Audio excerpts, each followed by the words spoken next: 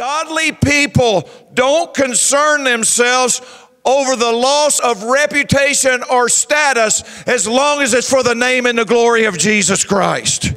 They don't worry about loss of property or loss of homes or loss of their own life or loss of their jobs or loss of not being liked or loss of not being politically correct or loss of, they don't worry about anything but magnifying and glorifying and testifying about the Lord Jesus Christ.